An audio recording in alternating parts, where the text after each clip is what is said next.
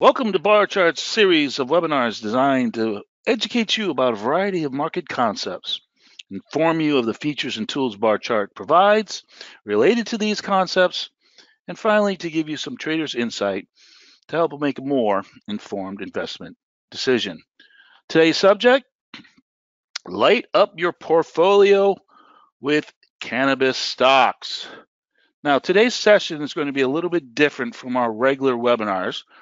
I'm going to concentrate on this flowering multi-billion-dollar cannabis industry, which has germinated out of the medical marijuana use space and has grown exponentially with the acceptance and public support for legalization. Now, the cannabis industry has budded into a sorted variety of public companies, from cultivation to consumer goods, from pharmaceuticals to technologies, and even the most seasoned investor could be dazed and confused with all of these companies. So let me be blunt. Before we dab into the cannabis sector, it's essential for you guys to understand to consider the risk and headwinds facing today's market leaders. Hello, everyone. Again, my name is John Rowland, Bar Chart's head of trading education, and with me today is my partner and our moderator, Bar Chart's project director, Gene Baker. Hello, Gene. Good afternoon, John. How are you? I'm doing just fine. How many times did you cringe with every one of those puns in that introduction? I cringed every time. Every time. Well, you got to make it fun sometimes, right, Gene? Yeah, absolutely. Yeah. I know. I like to be a little punny every once in a while, but maybe we get some folks' attentions. So we ready to get started then? We got a lot to get to today. Yes, I know you've got a full agenda, so go ahead whenever you're ready. Thanks, Gene. All right, here we go. All right, so again, remember today's session is for educational purposes and decisions to buy, hold, sell, or trade in securities, commodities, or other investments involves risk and invest made under the advice of a qualified financial professional. Now, I'm going to present a lot of facts and fundamental information, and then to my best knowledge and my research, that I believe that these are true facts, but they have not been verified or confirmed by an independent party. And so, under no circumstances shall we be liable for any loss or damages you or anyone else incurs as a result of any trading or investment activity that you or anyone engages in based on this information or material you receive through barchart.com and our services. Okay. So, some FYIs for the cannabis sector. The cannabis plant is known by many slangs. It comes from 3 different strains. Each plant has over 400 different types of compounds and 100 cannabinoids. Now, the 2 most notable that most folks are familiar with is THC, the psychoactive cannabinoid. That would be the one that makes you high. And the CBD, that would be more the medical application. Now, medical applications for cannabis now include 3 FDA-approved drugs. And right now, there are several clinical trials ranging from everything from PTSD, autism, chronic pain, and even COVID-19. Now, there's been this major change in public sentiment, and over 90% of Americans now believe that there should be some form of cannabis reform or legalization. If we look at the demographics in terms of just legalization, it's around 65%. The industry itself has grown globally, $21 billion in legal sales across 21 countries. In the US, it's basically legal in some form, mostly medical, in almost every state in the union. Now, 16 states allow recreational use, and what is really also known as adult use. And cannabis is now the fifth largest cash crop in the United States. And if we look at it in terms of a percentage, is the fastest growing sector. Now, it's not all cherry pie and gelatos. The cannabis industry faces several hurdles. And the most vulnerable one is that cannabis is still a Schedule 1 controlled substance. But help is on the way. First, we have the MORES Act. Now, this is the first step to decriminalizing cannabis. It has been passed through the House, but it is facing opposition in the Senate. Now, the bill has three-pronged objectives. The first is to end criminalization. The second is to eliminate criminal penalties. And the third takes major steps towards criminal reform, social justice, and most importantly, for us investors, economic development. So that will include also creating a tax on retail sales, open the door to research, better banking, and tax laws. And so that's the next hurdle that cannabis faces, the banking laws that are around cannabis right now, because it's still a Schedule 1 controlled substance. So the next law that is up before Congress is the Safe Banking bill. Now, this bill will prohibit federal regulators from penalizing a depository institution, a bank, for instance, from providing banking services to legitimate cannabis related businesses. And so those proceeds from those legitimate businesses or transactions will not be considered proceeds from an unlawful activity, and also potentially money laundering. So the essence of this bill allows commercial banking and payments to begin in this process of capital flow in and out of the industry, and also the legalization or legitimizing profits in the eyes of the IRS. So if we look at the cannabis industry, if you walk into, for instance, a dispensary and you buy something, you have to pay in cash. And so a lot of the business that's done in cannabis right now is in cash. A Safe Banking Act will allow credit card companies that now legitimize this business, will allow then credit cards to be used. And this will increase the potential growth for the cannabis industry. Now, as important as legalization is, I really believe that this is the linchpin for the cannabis sector.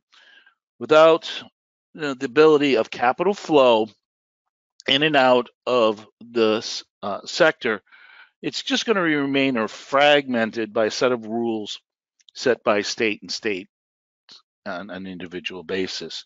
And this is going to restrict interstate commerce and also growth. Now, once these two hurdles fall, the final one is less restrictive and maybe a bit more about conforming and standardization, and that is the FDA.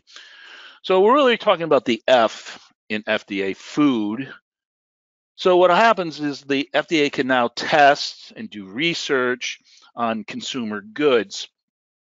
And that testing will also create regulations and guidelines, and for instance, dosing standards in terms of how these consumer goods are being produced. Now, this will create a headwind because it will bring greater scrutiny on a lot of these consumable goods, and could actually eventually eliminate some products whose claims of effectiveness might be proven wrong. And that would come from out of our research and our development based on the FDA. So it can be both positive and negative, but this is more down the road, a headwind that we need to be aware of. Think about like diet pills. You ever seen those commercials for diet pills where, it says, our claims haven't been tested by the FDA? And this is definitely something that is going to be part of the growth of the cannabis sector. So, what are some of the tailwinds or some of the positive reasons why we want to invest in the cannabis sector? So, with every new state's legalization, especially those states that are going to allow adult use, we get this greater industrial growth or industry growth. And it's going to come in a variety of arenas, from cultivation, medical and consumer products, retail dispensaries. Um, and each one of these areas needs support or companies that are going to support that economic activity. For instance, like a grower needs hydroponic equipment and fertilizer. So those secondary segment opportunities might be the better investment opportunities for us as we look at the cannabis industry. But growth will definitely come through adult use, and it seems that many of the large players in this sector are focusing on adult use. Now, for instance, New Jersey starts adult use sales tomorrow, and many analysts, excuse me, believe that New Jersey alone will become a $2 billion market by 2025. But growth in other high density states, New York, Maryland, but we also have other states, for instance, like New Mexico, are now have adult use. And then again, we talked about the part of the FDA and research, but also medical applications will be a lot more streamlined, and clinical trials are increasing dramatically as we're finding more and more uses, medical uses for cannabis. Now, one of the ones that is quite interesting is that there's a particular cannabinoid, say that 3 times, that attaches itself to the spike protein in COVID. And this inhibits it from attaching to human cells. So this is a kind of interesting clinical study that is ongoing. So we think we'll talk about these tailwinds as a greater picture. I want us to think about the next wave or next big tailwind as these hurdles come down. And I really believe the next market growth or this greatest tailwind to come is going to come from brand emergence, right? What products are going to be accepted by the general product company? What companies, brands are going to be recognized by the general public? In other words, who's going to become the McDonald's of weed? And I think this is where the real growth is going to come, from this emergence of particular brands. So, who are some of the market leaders and group segments inside the cannabis industry? So, the first group that we're going to concentrate on is called the multiple state operators, the MSOs. Now, they can be a variety of them. Most of them are what we call vertically integrated operators, and these are ones that go from seed to sales. They grow, they produce, they make a product, and then they sell it. Or it could be a management group of retail outlets, in other words, dispensaries. So eventually, I believe that we're going to be left with a handful of players in this space, and they're going to control all the licensed dispensaries. Now, those that will rise to the top either through mergers and acquisitions, or those are going to have a greater variety of brands and brand recognitions. So let's look at a few of the majors in this particular group. Now, in no particular order here, from the top to the bottom here. The first one is Curaleaf. Now, this company is based in Massachusetts. It is a seeds to sale, vertically integrated operator. It has presence in 23 states. It owns 128 dispensaries, has 26 different cultivation sites, in states like Arizona, Florida, Illinois, Massachusetts, New Jersey, New York, and Pennsylvania. Now, last year, there was a record fiscal year for them. The revenue was $1.2 billion. That's with a B, and that was up 93% from the previous year. Their EBITDA was 298 million, and that was up over 100% from the previous year. Now, this company is also expanding into Europe, but here's the catch. It is yet not to be profitable. In the fourth quarter of last year, it lost 4 cents per share. Now, that compares to a loss of 6 cents from 2020. And overall, in 2021, it lost 15 cents per share. But it is moving closer to profitability, and it is one of the top MSOs in market value. The next one is Cresco Labs. This is a vertically integrated operators, seed to sales. It has one of the largest category of branded goods.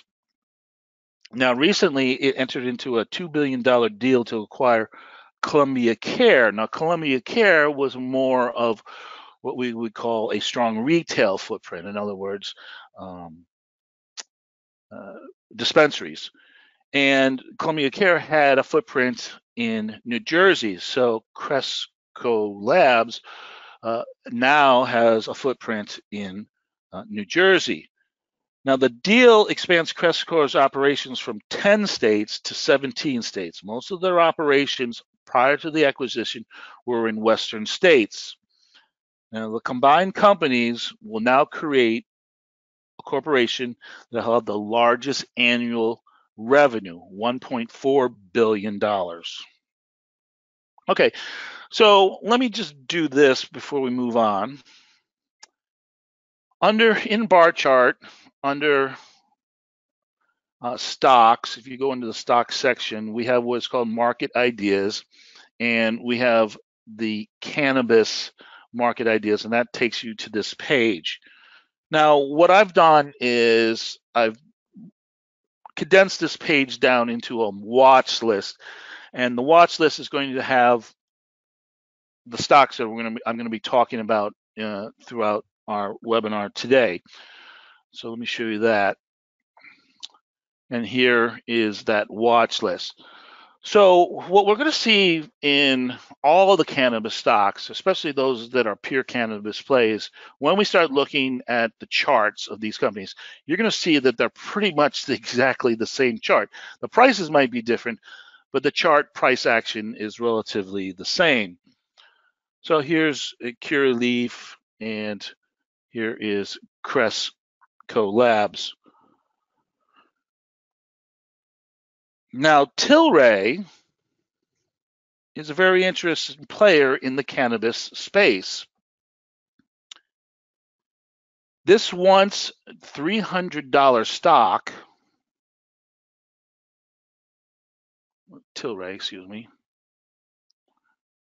This once $300 stock is now only trading just below $6. But this is by far the largest reaching company in the cannabis sector.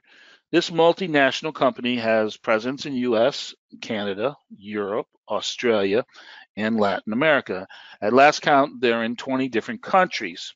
Now, it is a vertically integrated company, cultivation, research, distribution. It has 20 brands. Most of them are in the hemp-based food sector, but they are in the craft business, and they are getting into the spirits business. Now, 36% of their sales come from cannabis, 41% from distribution of medical pharma, particularly in Europe. And one of the interesting facts about this company is that their international revenue was up a staggering 4,000% quarter prior to last quarter over last year. Now, most of those gains came because they have entered into the Latin American market. Another interesting feature about Tilray is its short interest. In other words, how many traders have shorted this stock. The short interest in Tilray is around 39%. Now, what does that mean? Well, maybe you've heard of something called a meme stock. Remember the likes of GameStop and AMC? And there's been a lot of talk about this particular stock because of this large short interest. And so what has happened is a lot of these memes kind of gang up and they try to short squeeze the shorts. And if we look at this little blip in price a few months ago in Tilray, that increase in price happened right after the House passed the MORES Act. So this stock could be susceptible to larger price gains when we start seeing some of these hurdles fall because of this large short interest. But again, you can see price has fallen right back down to the lows that we've seen over the last year or so.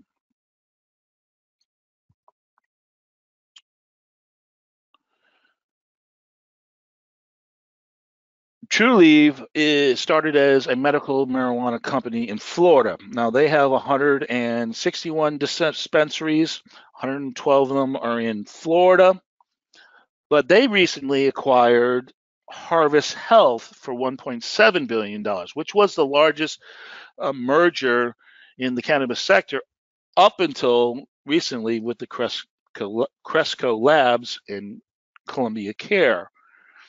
Now, that allowed Trulieve to get into states like Arizona, Pennsylvania, and Maryland. Now, one of the metrics that makes Trulieve interesting for an investor is this company has been profitable for 15 consecutive quarters. And when we look at the margins that this company has the best margin profile of all the multiple state operators. Now, their net income last year was up about 7%, and their revenue was up about 64%. Then we have Greenleaf Industries.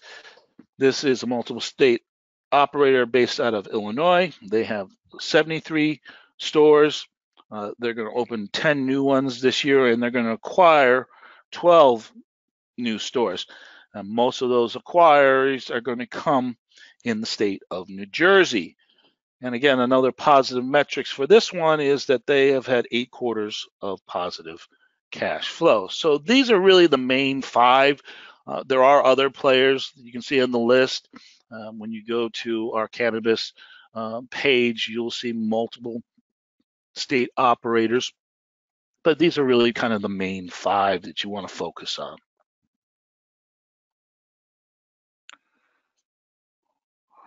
So the next group is our pharmaceutical and our medical sector. Now, there's 2 routes we can take here. First, we can look at more established pharmaceutical companies that have a medical marijuana division, and those would be the likes of AbbVie and Jazz Pharmaceutical. So let's look at those. So again, AbbVie is a stock that has been doing really well, but I think it's more about the pharmaceutical industry and not necessarily on that division that has cannabis. Now, Jazz, again, this is a designed pharmaceutical company. It's been around for a while. But they have a cannabis product that is in phase 3. It's an epilepsy drug. And there is some talk that there could be some applications once this drug passes the FDA, that there could be other applications for other brain disorders. Again, investing in these is you're just getting a piece of the cannabis market. So from a trader's perspective, these might be better trading opportunities, right? Better liquidity, trending, positive price movement, but they might be maybe just a little bit removed from the cannabis sector. Now, if you're looking for companies that are pure cannabis medical companies, then the ones that we can start looking at is Aurora Cannabis, Canopy Growth, and Kronos. Now, these companies started out as medical marijuana companies, but they have expanded and brought many products to the market, and they also have a lot of branding. Now, for instance, Cannabis Growth is the largest Canadian cannabis company, and it has one of the largest array of branded products. Most of them are CBD products, right? Not in the THC sector. Again, if we look at their charts, and I'm going to look at one in a second, we're going to see a very similar story as we saw in our multiple state operators. Now, if you want a pure cannabis pharmaceutical play, then Zenirba, I hope I'm pronouncing that right, would be that company.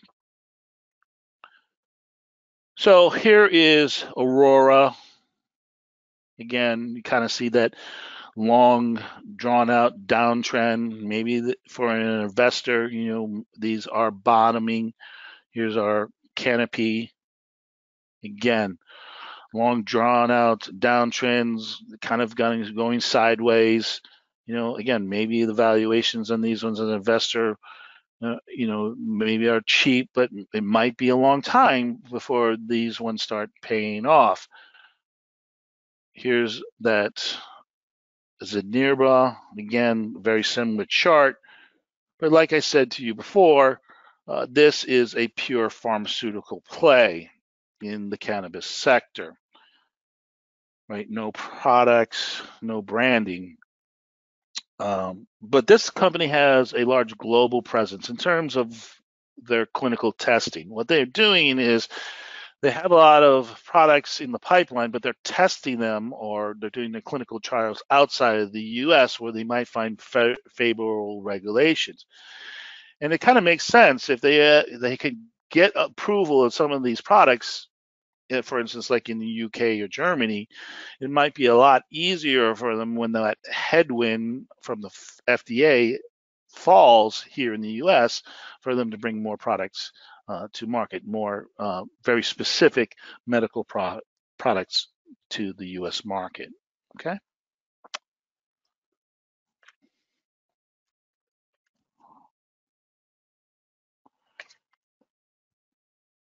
So growers.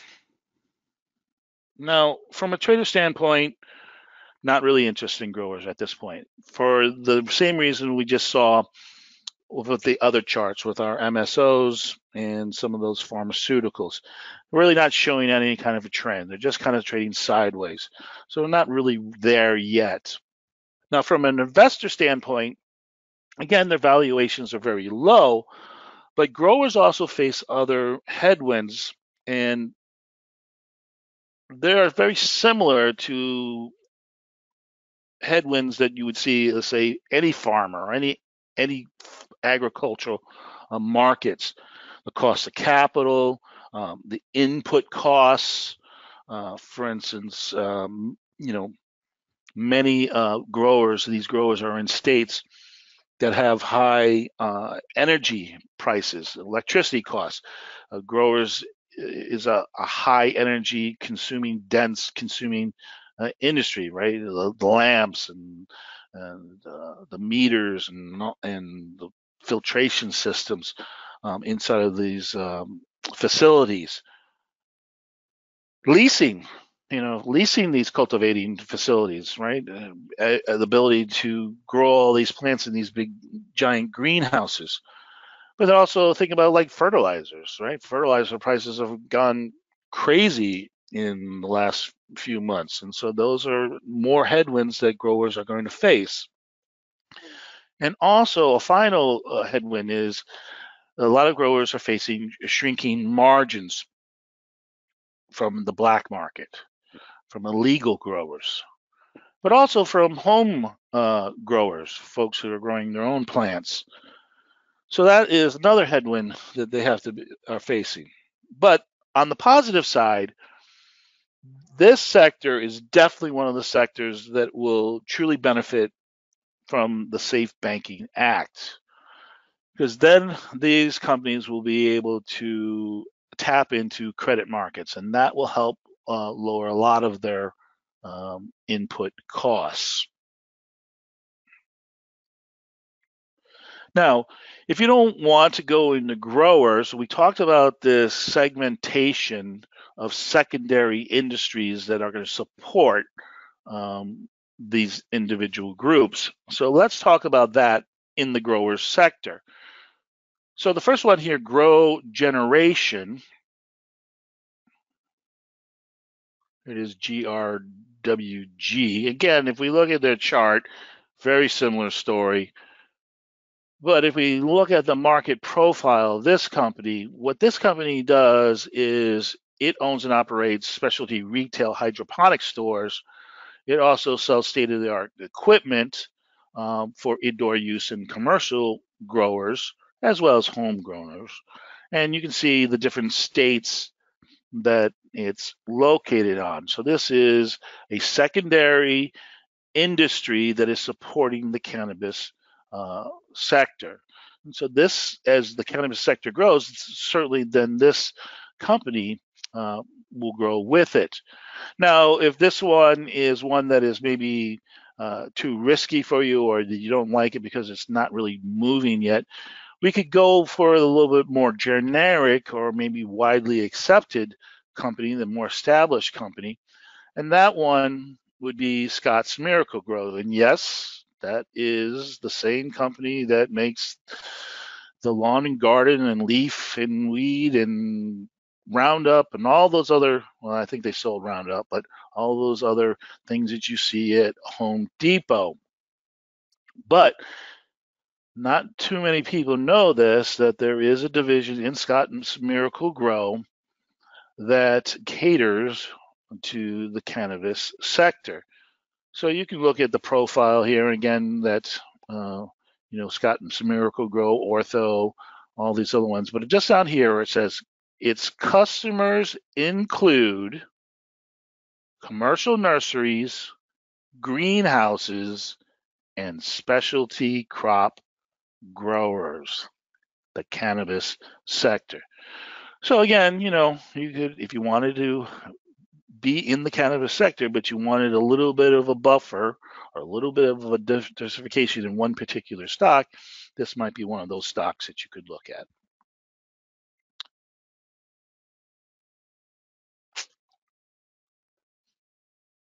All right, so let's say you're looking for opportunities that are away from touching the plant, like, for instance, growers. Now, here might be your answer. So the first two, Leafly and Maps, are two online companies that started out as more of an informational websites. Now, Leafly offered information on different types of strains, and it was a database for education for a user collective, like a library. Maps was really more of an application app for locating dispensaries. But both have now moved towards looking at the retail side, and also they offer kind of an alternative to advertisement opportunities in the cannabis sector. In other words, for retail operators to advertise or brands to advertise. Now, Leafly is very interesting to me, and that's because of its traffic and its diversification of brands that it represents. But also, it's one of the few success stories. You may have heard of SPACs, right? A lot of the SPAC stocks that haven't done very well. But this company was originally a SPAC, and then it went to an IPO just recently. Now, the company was actually founded in 2010, but it didn't come to market until just a few months ago. Again, in the cannabis sector, these cannabis companies are forced to find alternative ways to raise capital. If we had the Safe Banking Act passed, then they could just go to the regular markets. But here's the facts behind Leafly that makes this company very interesting to me. First of all, it has 125 million visitors last year. Now, that's 3 times as much as Maps. It represents 4,600 licensed retailers and 7,800 different brands of those 4,600 licensed retailers. Now, its revenue last year was around $36 million, and that was up 19% from the year before. But analysts are expecting that this company's revenue will reach $150 million by 2024. Now, its revenue is subscription based. Retailers pay them a fee to put their products on their website. But if we get that Safe Banking Act, this could allow for interstate commerce, and then this company could also generate income from sales. In other words, you get a commission from how many sales that are done over their website. So thinking about this one, I'm thinking like this one could become the Amazon of weed if we get the right legislative environment. Now, the other two on the bottom of the page here are what I would call speculative home runs or lottery tickets. A Kern tickle symbol. This is a regulatory compliance technology company. Its central data management system is used in the cannabis industry from seed to sale. In other words, tracking as the product moves down, let's say the product line.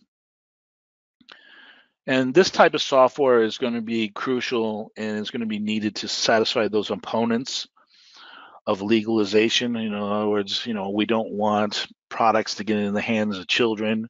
That's always been one of the concerns. So now we know if we find one of those products, we know not only where did it came from or what was the progression of that, how it could have gotten there. So that would be an important aspect outside of the cannabis industry. And then the next one, the cannabis technology. Well, this company engages in tools for law enforcement and workplace to detect THC in the breath. In other words, a breathalyzer for cannabis. And again, this is kind of that secondary or tertiary company that's going to benefit from the growth and consumption of cannabis products.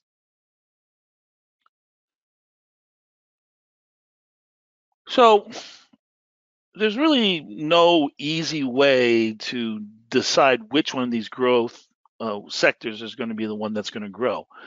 The easier way to maybe invest in the cannabis sector, at least over the long term, especially if you're going to be a passive investor, is why don't we pay somebody else to weed through this wild west world of the cannabis industry? And we'll wait for a clearer horizon in terms of the legislative landscape before committing capital to, for instance, a very specific company in the cannabis sector.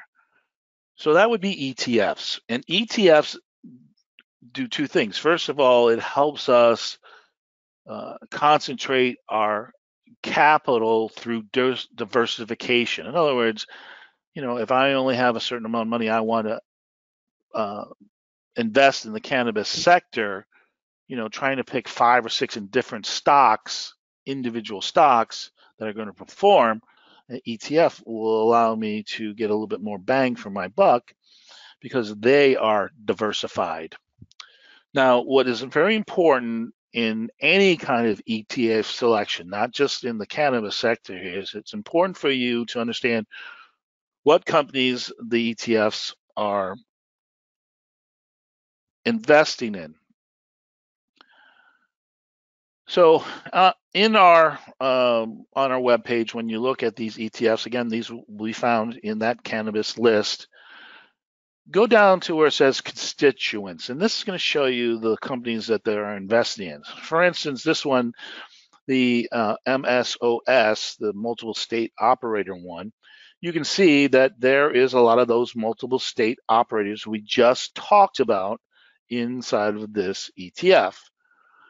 But we also do get a little bit of diversification outside of those multiple state operators. For instance, this one here is a REIT. This was a REIT that rents facilities out, leases facilities out to growers. Um, there's our GrowGen, our supplier, and there's a couple other little bit more diversified. Not as much, probably more just multiple state operators. This one, the MJ, the Mary Jane, this is one of the older ETFs. This one's been around for a while. And this one has definitely got a lot more diversification inside of it. First of all, there's our Tilray brand right at the top and our Canopy, the two major players in the cannabis sector. But again, we got our growers, our suppliers, our pharmaceuticals, our technology companies, right? And even down here, where you got the old R.J. Reynolds and the Philip Morris and the British Tobacco, you get a little dividend play. Not a lot, but a little bit of a dividend play. And then again, down here, there's your Scott's Miracle Grow. So you get a really nice diversification in this one. Now, full disclosure here in terms of ETFs, the one that I've chosen is the Amplified. And what makes this one a little bit different than the other ones is there's a couple things I like about it. First of all, it's called an active ETF, which means that the governing rules of this ETF, they can be a lot more dynamic or a lot more quick to react to changes in the cannabis sector. They don't need to wait for a quarter or a year to rebalance their portfolio. They can do it instantaneously. And if you go on their website and you look at, because it's always changing, that's why I recommend that you go to the website. Look at what companies are diversified in. You get a good mix, not only multiple state operators and growers, but you get those technology aspect as well. So a lot of interesting companies in that ETF. And again, for me as a trader, I want to look at an opportunities in the cannabis market, but I really don't see any trading opportunities until I see these headwinds fall. But as a long-term investor, this might be, because I believe that the cannabis sector in terms of valuation might be cheap. This is a way for me to invest in the greater industry, and then I'll just wait for which one of the companies will start being the stars, the ones that start rising in valuation. Okay. So, what are some of the takeaways from today's session? So first, federal legislation is the key to expanding the cannabis sector. We cannot do it without it. Will it grow? Yes. Will it grow largely or have exponential growth? Maybe. But until we get federal legislation, this is really the largest hurdle that we need to get over.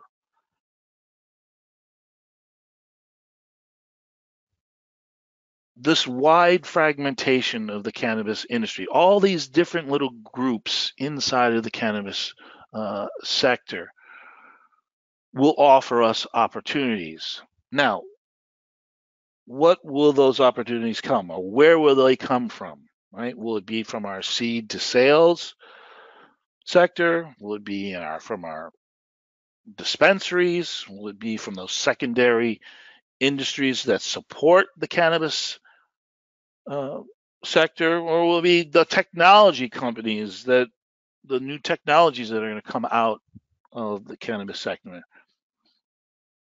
These technology companies that are going to feed off the growth of the cannabis sector. Now, as I said to you before, let's think about the next tailwind. What is really going to, once we get to those hurdles to drop, and I want you to focus on companies that have strong branding or commercial recognition. I remember our McDonald's of weed or our Amazon of weed. In the case of like the Philip Morris's and the R.J. Reynolds, right? The Marlboro of weed, right? those brands that are going to start becoming recognizable to you um, are going to be the companies I believe in the long run are going to do the best. The other aspect of this fragmentation is M&A, or mergers and acquisitions, this consolidation of this industry. And we're seeing this going on now, right? A lot of the companies are creating growth by buying other companies. So you can play this two ways, right? You can look at those large companies that are gobbling up companies, those that are going to be around, or you could speculate on those companies that you believe that are going to be gobbled up. You could play it that way. And then finally, I think for a passive investor, if somebody's interested in the cannabis sector, but you don't want to take the time or have to spend a lot of time watching a particular stock, or doing the homework, let somebody else do the homework for you, right? Let them, you're paying them for that. Let them do that. And that an ETF might be the ultimate investment vehicle for now, until we get, again, that greater view on the legislative horizon. Okay, I see a couple questions. I want to answer a couple questions, but I do want to leave you guys with one final thought. Any other questions, Gene, that are coming up that are kind of generic? No, not really. I've passed a few questions on to you, John. The one thing I do want to maybe point out to everybody is that, John's given you a lot of examples of the different segments in this industry, and bar chart is a perfect place for you to use as your vehicle to start looking at some of these different stocks and looking at their background, their profiles, how they're doing. Take a look at the flip charts on that cannabis stocks idea page. You do not have to be a premier member in order to look at the information, but we are going to always recommend that you take a 30-day trial for Bar Chart Premier, because if you do find interesting ideas, you can save them in your account. You can run screeners on them. You can send yourself alerts, even price and news alerts on these stocks and symbols that you find interesting.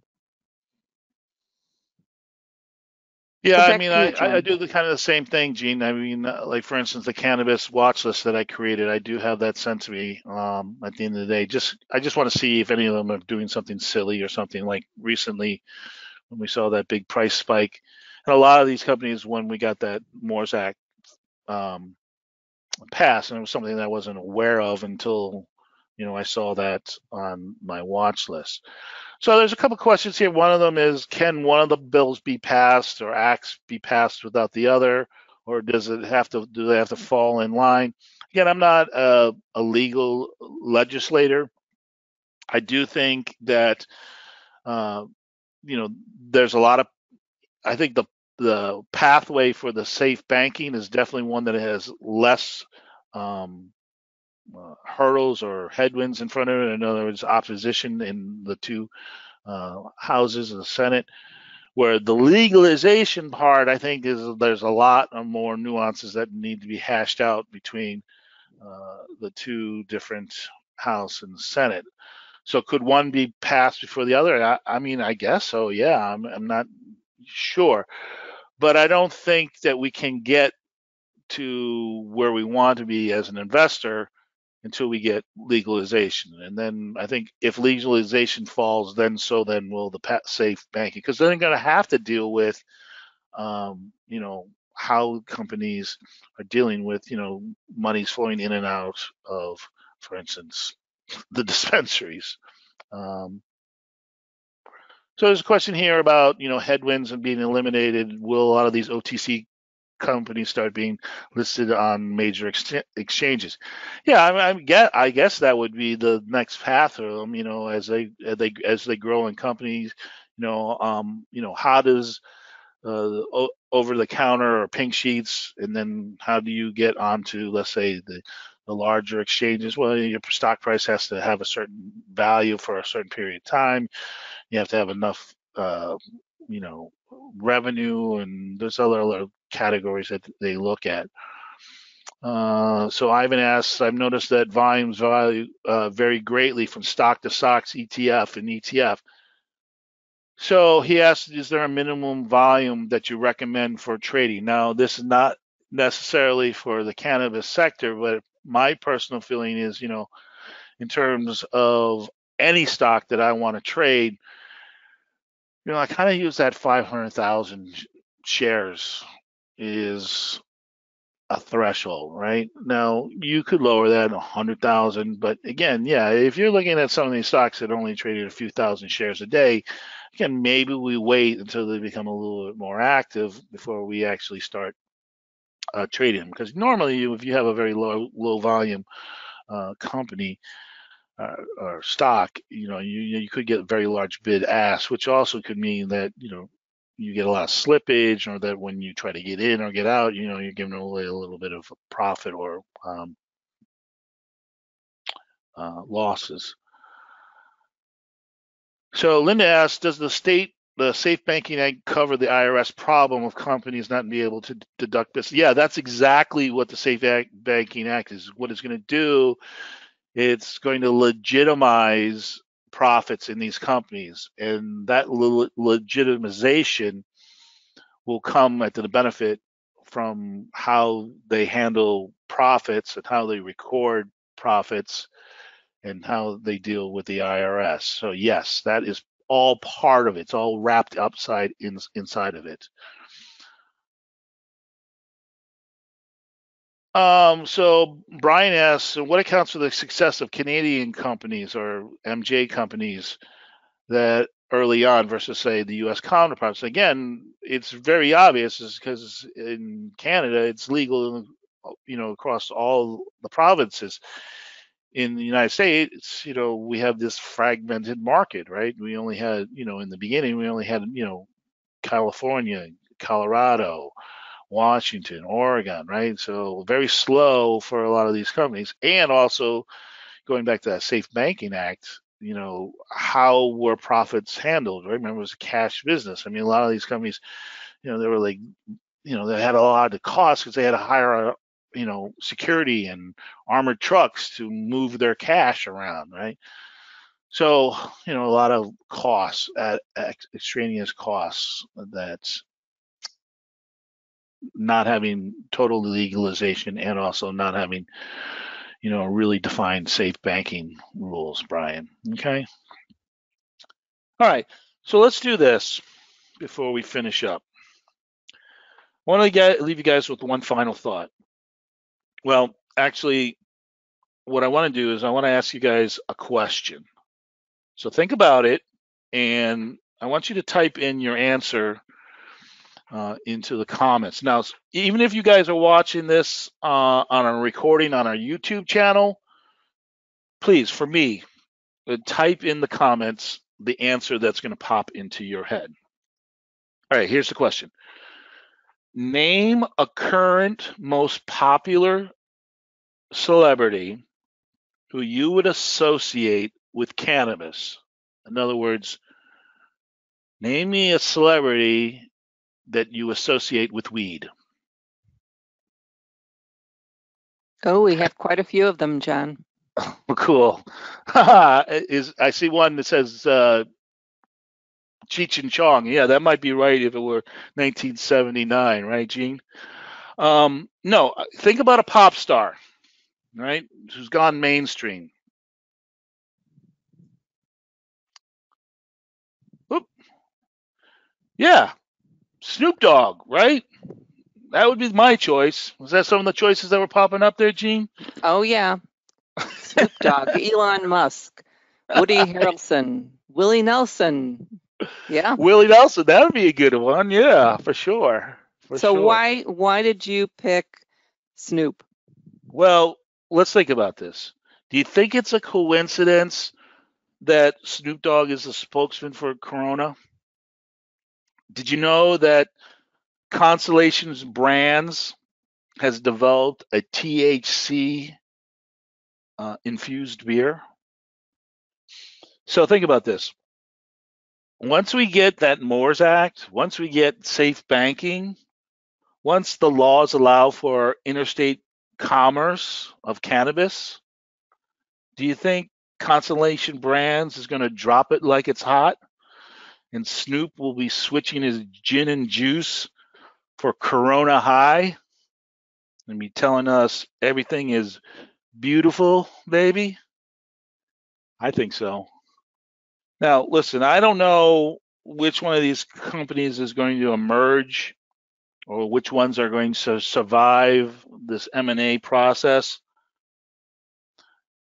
I wish I had that crystal ball to predict that, but I believe that it will be very obvious to us, right? It's just timing. We just got to wait. And it's going to be those brands that are recognizable. It's going to be those consumable goods that are going to be endorsed by popular personalities.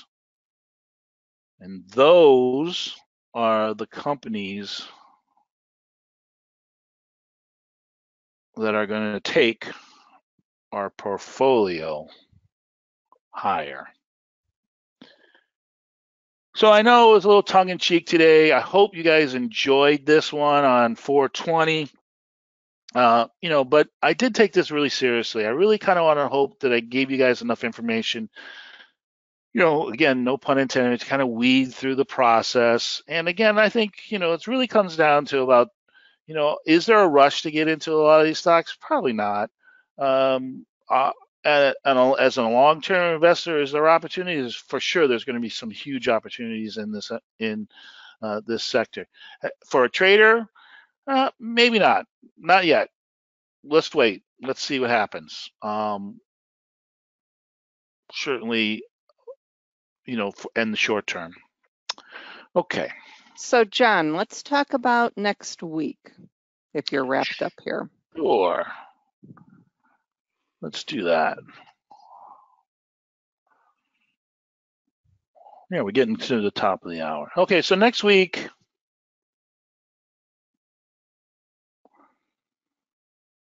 so as a trader, one of the things that I hear a lot of other traders talk about is like they're always looking for the next new thing, or the next indicator, or you know uh, chart analysis or whatever.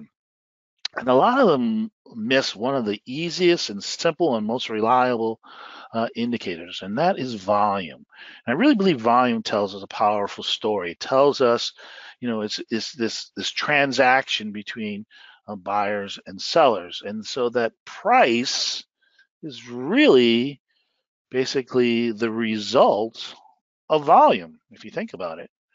And so that is one of the technical analysis that I use in my trading. So what we're going to do is we're going to go inside of volume. We're going to look at the different stages of volume as it relates to price. And I'm going to give you a lot of examples and sort of charts, kind of looking at how we can identify the strength of our trend, and maybe also using volume to help us find potential changes in our trend or tops and bottoms. And then we'll, at the end, depending on how much time we have, we'll look at a few technical indicators that are volume based. Okay, so I think you're going to enjoy that one. It's going to be more like the typical webinar sessions that we have. So again, I will remind you all, folks, is I think Gene will want me to do is that, up here you can get notifications when we have new sessions that come up. Again, we're not going to bombard you with spam. We're just going to let you know when the new session is going to come so you can sign up. And the other thing is that all the sessions that we do are ending up on our YouTube channel. I'm in a little phase here. I'm moving between homes, so my studio's back and forth. So, but eventually, sometime in about May or June, we'll start putting more content in there in terms of shorter term content. But give me a couple weeks, a month or so to get squared up. But inside of the YouTube, You can watch all the past webinar sessions. Did I missing anything else, Gene? I think I got everything. Did Nope, you want you to got add something? everything, John. That's good. All right. Thanks, Gene, for making us another great session. And folks, I want to wish everybody, stay safe out there, especially on 420 today. Be healthy, and the good of all trading.